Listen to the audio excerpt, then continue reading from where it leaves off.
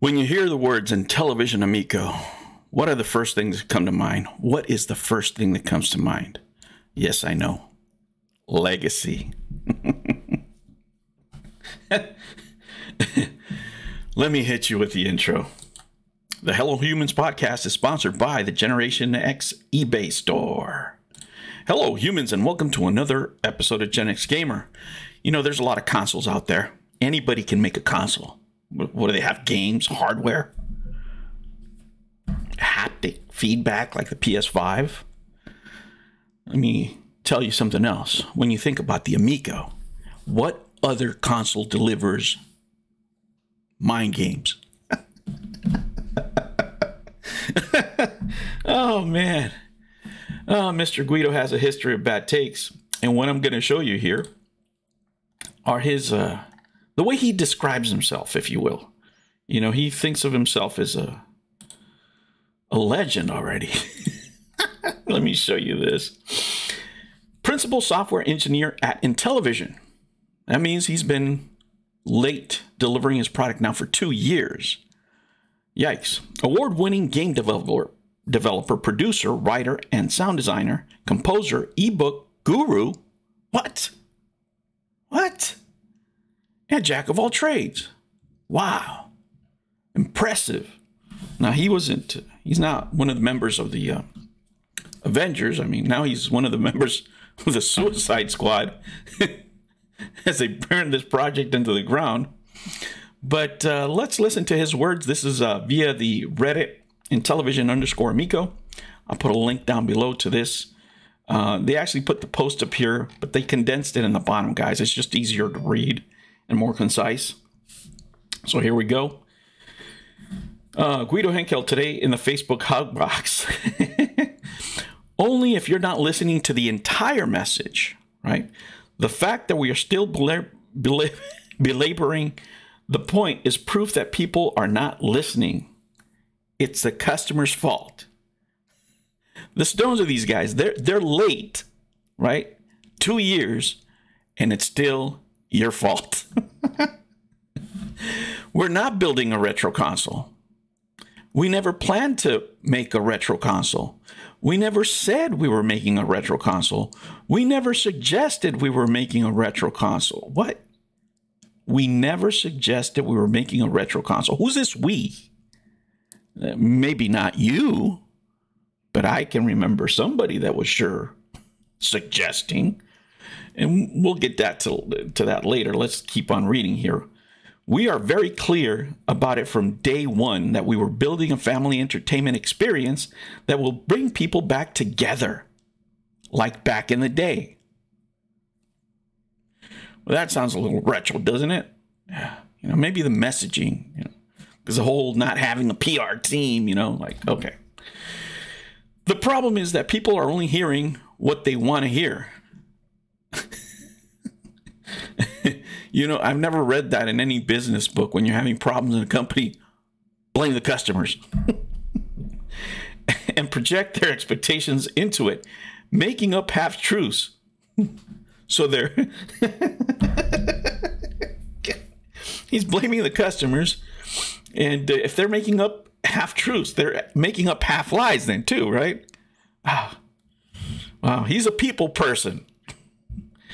These then percolate through the community and suddenly become pseudo-facts. And if we're not adhering to these pseudo-facts, people are disappointed and upset because we're not doing what we promised. Again, who's this we people?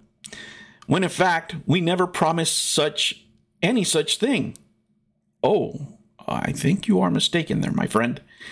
And then people wonder why we stop sharing information in public. End of PSA.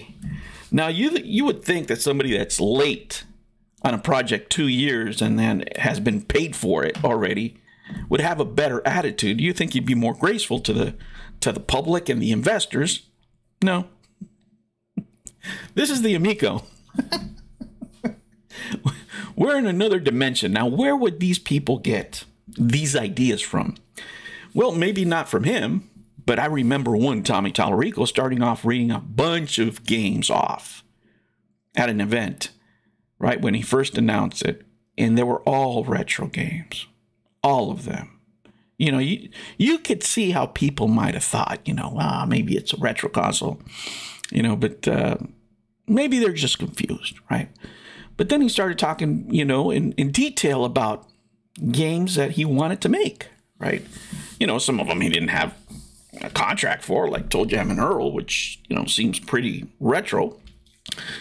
But, you know, it gets even more confusing because then he promised work on E.T. Now, what the heck is more retro than E.T.? He was promising his fans that he was going to put him in the game and stuff. I mean, it's nuts. Working on this game, retro game from what, 19? Jeez. But it's the customer's fault, right, Guido? Well, let me show you why customers might be, you know, confused.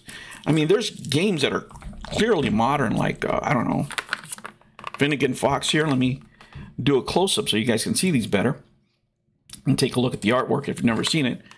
You know, kind of cartoony. Okay, this is not retro at all. This is a remake.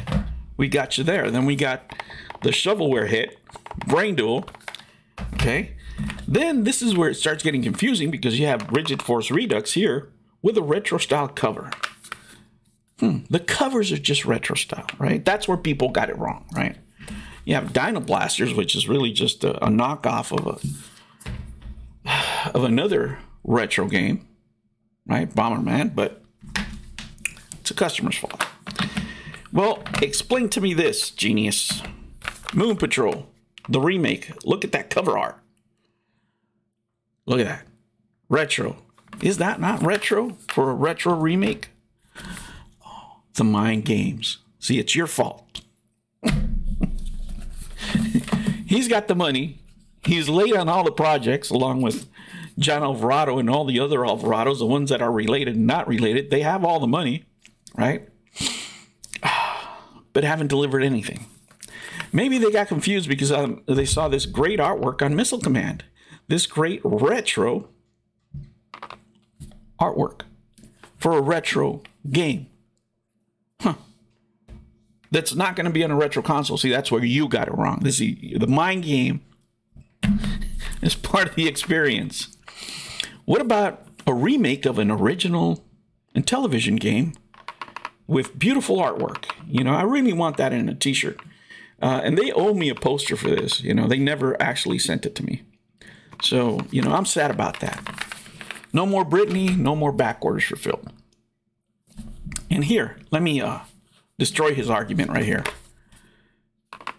Evel Knievel, a hero from the 1970s. It doesn't get more retro than the 1970s. We already took you to back to 1980 with E.T. Now we're going back to the 1970s. Retro artwork and a retro game. But, you know, he worked on a lot of shovelware for quite a few years after he wasn't with the rest of the crew over there. So maybe that's where he got confused. Guys, whatever you want to say about the Amico fans and the people that cheer for this console is that they really know, right? One thing I can tell you, they really know their games. They will forget more about games than a lot of us will ever know, specifically retro games. They were being sold a retro console specifically because they were the target investor. So now don't change the story, my friend. Why don't you just deliver on what you're late on? You know, if anybody's in charge over there, these are the kind of guys you don't want talking to the public, right? Telling the customers that they're wrong and they're making up half-truths, a.k.a. half-lying, is not the best look for a company that has no money, has been late for 2 years, and hasn't produced anything. You think these guys would be a little bit more humble, specifically with their investors. Do you think the investors would have invested if they just knew it was shovelware? No. The disrespect and the mind games. Guys, that is the legacy of the Amico. Thank you for joining me. If you like this kind of video, make sure you like and subscribe, and I will catch you on the next one. Take care. New videos every week. Make sure you don't miss out and subscribe.